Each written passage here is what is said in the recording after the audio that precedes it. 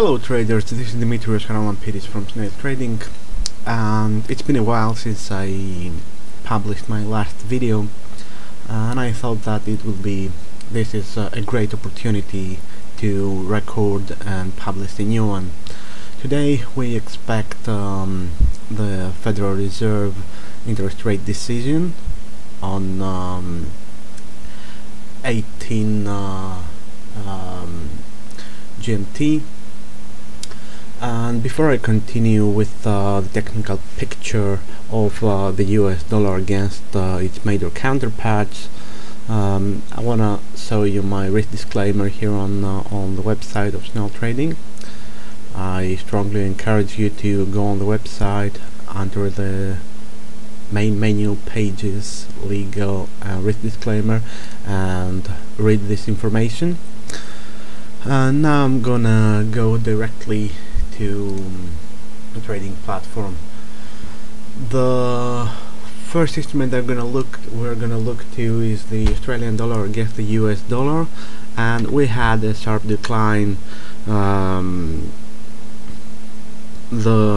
few hours ago when worse CPI was released during the Sydney session, and this kind of a decline that breaks below those averages and goes well with our Elliott Wave analysis that considers this peak here as a more meaningful top.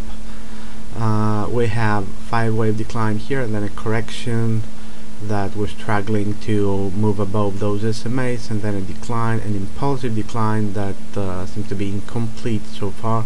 That means that it has more room to continue to the downside, give us more assurance, more confidence in this count, and that we expect lower prices from here, but a break below this level would be a better sign of weakness for the Australian dollar. Excuse me. But with regards to the US dollar, that means that this pair shows more bullishness for the US dollar, and we expect this decline to continue. Let's move on forward to excuse me, let's take a look on this. Okay. Let's move forward on the US dollar, and we saw a rebound after the decline that followed the ECB event, and if we look at the 4-hour chart, we see how this rebound is currently trapped between the 144 and the 55 period SMA, but I expect this rebound to continue, and probably during the prior or during the Fed announcement we'll have a more strong rebound towards the 114 level, and I have yesterday changed my count of those short-term moves in the 1-hour chart. I was expecting a 5-way decline, then a correction, and then a sharper decline to follow, but given the fact that prices can move above this area here, I suspect that more bullishness is ahead, and that means that this count here is not correct, and we have to remove those signs, and we're gonna have here, this is gonna be our wave A of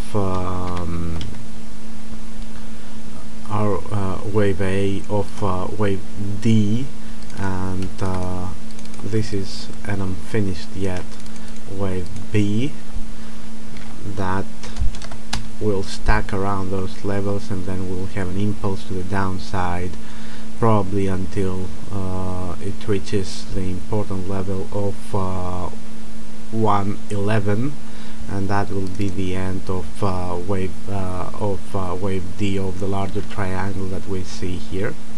So I expect here a rebound and then a decline for this wave D, and then of course another ABC is expected for wave E prior to a more stronger bear rally in the long term. Let's move forward to the British pound. The British pound has pushed higher, and as we can see on the weekly chart, it has now broken above the 21 week SMA, and if we look at the daily chart, it is about to face resistance by the 144 day SMA. Also, if we look, I have also made changes to my count here, and I believe that wave 3 has ended here. This is the same as before, but I have changed my view on those ups and downs here, and I believe that this is ABC for a W, ABC for an X, and ABC for a Y. That completes wave B, and this is wave C, which completes the wave 4 up here. But for now, I see in this ending diagonal ABC, ABC, only the third wave is completed, thus I'm expecting some sideways to downwards movement for wave 4, and then an ABC to the upside that will push higher to touch this SMA, and here it will complete wave 4, which is more normal, let's say, than my previous count. It will be around the wave 4 of 1 lesser degree, and then a downtrend will follow, which goes in line with my expectations for a stronger dollar in the coming weeks and months.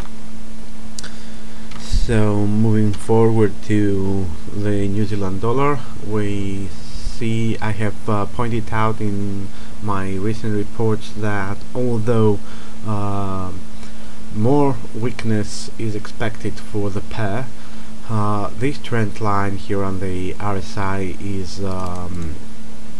is still valid, and it still supports the bullish momentum of the long term for the pair, and this choppy price action makes it very difficult for a good an acceptable, let's say, count of those moves. But still I count this as a wave C, which is an impulse that has a very deep wave 4 correction, and then a large ending diagonal for wave 5, and we can see that on the 1 hour chart. This is the ending diagonal. This is where how I count this 1, 2, 3, and sorry, this is wave 2 here, and then 1, 2, 3, 4, 5 for wave 3, and then a deep and large wave 4, since we had a very shallow and small wave 2, the rule of alternation on Elliott Wave count. So I believe that this was wave 4, and then we have a large ending diagonal here, which sorry, this is a leading diagonal for a wave 5, and then a decline from here, which looks impulsive, but the correction so far here seems incomplete. The 55-hour SMA seems to provide some support after it was broken here, and we have a candle here rebounding for now. So I expect it to move higher in the coming hours, but I believe that after the FOMC statement it will reverse lower again, especially since a few hours after the FOMC we're expecting an RBNZ statement 2 and an interest rate decision, of course, which during which I don't expect any change on the rate, but I believe that the option of a rate cut will be left open in the statement and the press conference. So although I expect a short-term bullishness, that will probably be limited by the 61.8 retracement of the recent decline, then I expect a bearish reversal. Moving forward to the Canadian dollar. The Canadian dollar continues to strengthen, and thus the loonie is moving lower. I have previously in my reports indicated this low as the bottom. We see excessive divergence here on the 14 period RSI, but this kind of price action, the fact that prices remain under the 144-hour SMA, makes me believe that I'm wrong to signal a low here. I have indicated in my report here that more confirmation is needed for a low, so I'm waiting for a better, a stronger rebound before signaling a low. After all, looking at the larger picture, this is a hell of a bear market here in the loonie. These are more than 2000 pips from the top, so we will need a much stronger rebound than that we saw, than this small rebound here, before we can signal an end of a temporary end of this bear market. As I stated before, as I said, we stay alerted, waiting for shifting momentum to confirm our Elliott Wave count. We didn't see a shifting momentum so far. The momentum is still bearish, so we will be looking for a stronger rebound during today's FOMC statement and interest rate announcement by the Fed to get more bullish on this pair. Moving forward to we have some strange here. Excuse me. Yeah, here is the 1 hour chart. Excuse me, my charts got a little bit meshed here.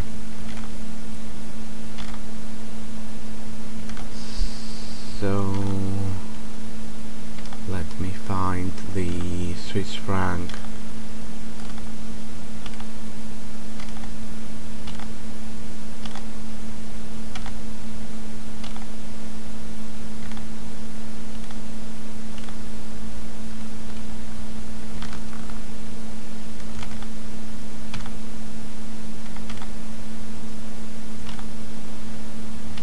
Yeah, I don't know why this happened.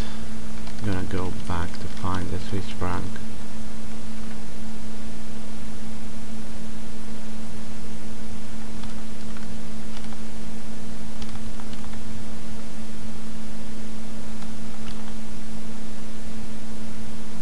Excuse me about that.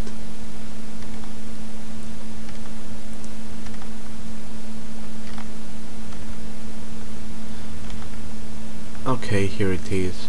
Looking at the larger picture, we had a strong rebound here and I still believe that this is where wave 4 of this leading diagonal has ended.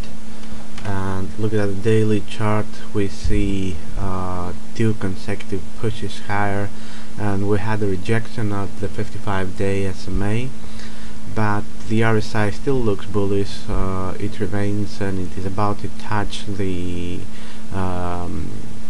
9-day SMA. So looking at the 4-hour chart, it looks like there is more downside in the short term. But so far the 55 period SMA here at the 4-hour chart seems to provide solid support, and after probably another touch here we will see a sharper rebound. Moving to the Japanese yen, this is also another pair where we saw a strong rebound. The rebound brought prices exactly at the 144 week SMA, and it seems that it's providing support, resistance now. It was support for some time, and if we look at the daily chart, the 55-day SMA is providing resistance, but I believe that this resistance will be broken, since I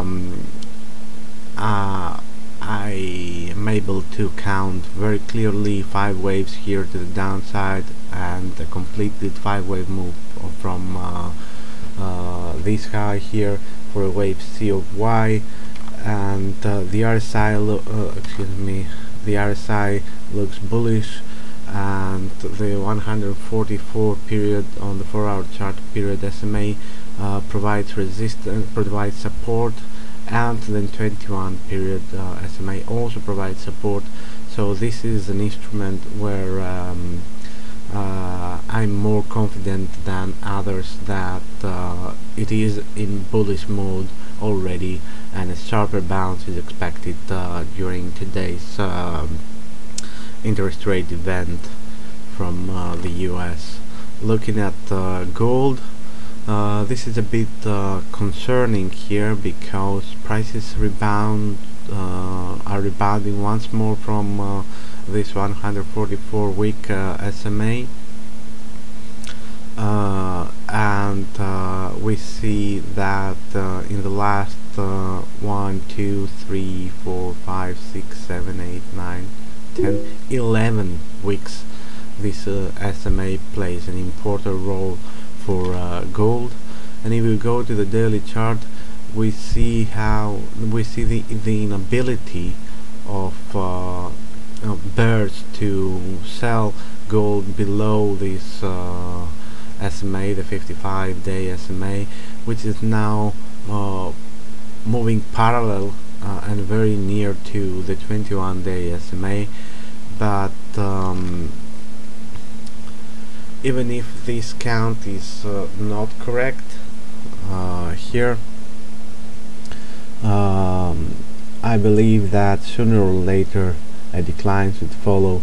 But looking at the strength that gold is building, that makes me believe that probably we have something completely different here, and either we will see either we have wave 4 green completed here at this level, and then we have 1, 2, 3, 4 and 5 to the upside to complete the wave 5 here, and then move to the downside, or we will see immediate weakness from here. That means that there is no clear picture for gold at the current point, and it is an instrument that I believe that should be avoided at the current point. As a rule of thumb, as long as it trades above those SMAs on the 4-hour chart, it is a buy. As long as it trades below them, it is a sell. And but overall is not the best instrument to trade at the current point. Moving into the into oil, we see very clear bullish picture here, although now prices are about to face resistance at the 55-week SMA, which was not touched, have not been touched since July 2014. Looking at the daily chart, it is clearly into bullish mode. However, we see divergence here on the daily RSI, 14-day RSI, which means that may mean that this is a wave 4 and this is a wave 5 of some degree, and the instrument is about to face resistance probably at this SMA here, and we will see a meaningful reversal from here. Looking at the 4-hour chart, this is exactly what my count expects, and probably we're very near an important top, and when I say important, I believe that after reaching a top here, crude oil will drop again towards the wave 4 of one lesser degree, which is around the $36 area. Divergence appear at the 4-hour chart too, and probably this is a wave 5 of a 5-wave move inside here. And the main problem with this count is that if we're about to see weakness in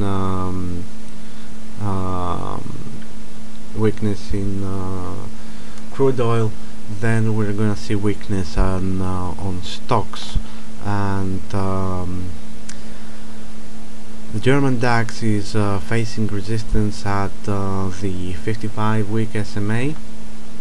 Looking at the daily picture, however, we have moved above the 144-day SMA, and looking lower, I expect a rebound towards the 10,880 level, and the RSI also looks bullish here, and I don't see how this rebound can occur with oil prices on a correction. On the other hand, looking at the 1-hour chart, this is how I count the most recent rebound, so I'm expecting another push higher. And on the other hand, looking at the S&P 500, the index faces strong resistance at the wave B top here, and looking at the 4-hour chart, it is still the 55 period SMA still provides support, but in our 1-hour chart we already count 5 waves completed here. There must be another count here, which I don't see at the current point, but I will look further into detail of all those waves for an alternative in case we see another high. Until then, I expect weakness for the S&P, which contradicts with the German DAX. So that pretty much summarizes all my technical and Elliott Wave expectations for the 11 instruments that I cover, and especially the US dollar prior to the event. And I hope this video will be helpful for some of you. Keep in mind that all this content is intended for educational purposes only, and no trade should be placed solely on this information that you saw in this video. Thank you very much for watching, and see you in the next video. Goodbye.